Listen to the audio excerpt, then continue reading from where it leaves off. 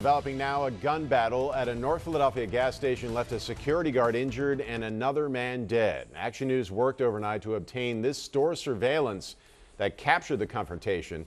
Reporter Catherine Scott is live at police headquarters with that new frightening video, plus new leads on who may have been involved. Good morning, Catherine. Good morning, Matt. And yes, we'll show you that video in just a moment. This all remains under investigation as a security guard is recovering at the hospital and one man has died. What are you talking to, dog? Like, really?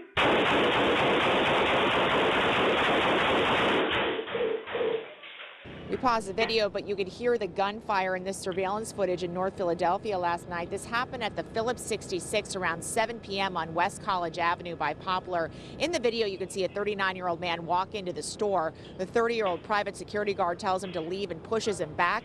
The man grabs a gun from his waistband. They exchange a few heated words, then the shooting starts. The security company said the guard is a father of 3, including a newborn, and said he feared for his safety and the safety of others in the store.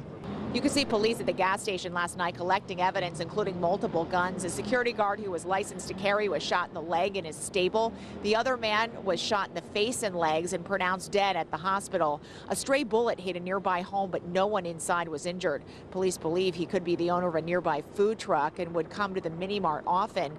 Overnight, we found social media video depicting who appears to be the same man on the surveillance video, and that's an angle homicide detectives are currently pursuing.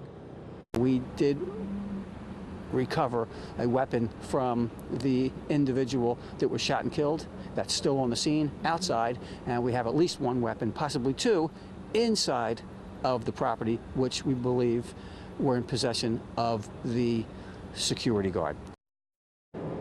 The name of the man who died has not been released by police. We're live at police headquarters. Catherine Scott, Channel 6 Action News. All right, Catherine, thank you.